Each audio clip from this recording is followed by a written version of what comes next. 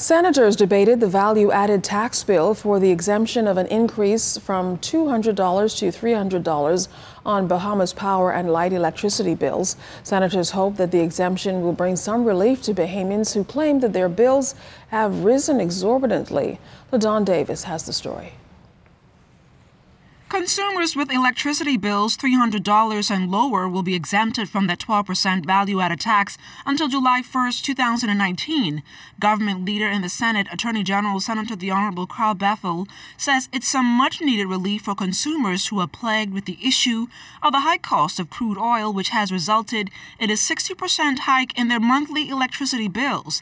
Senator B.P.L urged Bahamians to take full advantage of alternative energy sources. We as a people need to design tax exemptions, tax structures, and support mechanisms in such a way that we can make the use of solar or wind or alternative renewable energy resources more easily available.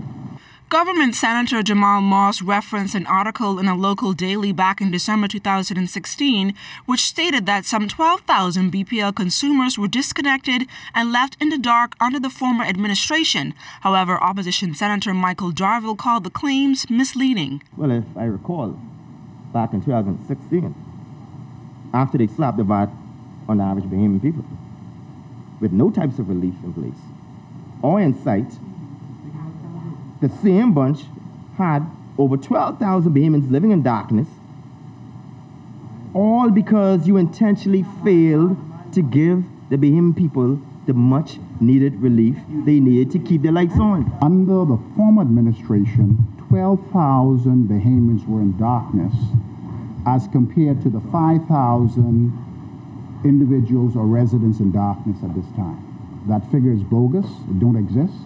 And until he could find evidence of the 12,000 people left in darkness by the Progressive Liberal Party, he should bring it to this place. Senator Darville also noted that a compassionate, caring government would sit with B.P.L officials to get the more than 5,000 Bahamians who are currently disconnected back on the grid. He says the hike in electricity bills has also placed a financial strain on small and medium-sized businesses and direct foreign investment. What you intend to do as a business person to try to survive is to try to shrink whatever potential shrinkage you can do in order to survive. So the high cost of energy affects labor. And you're beginning to see some of the side effects of it, how important energy is, because we see the uproar of the labor movement now. This is all interconnected.